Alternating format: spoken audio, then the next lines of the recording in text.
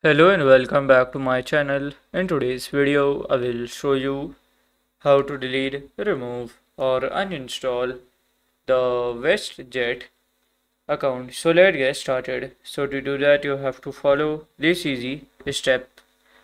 So here you have to go to this website here. Then here you have to click on the sign in here. Just log in here. After logging in, then you have to click on this menu. We go to the help, and then here you can just call into this number, and then you can say to delete and done.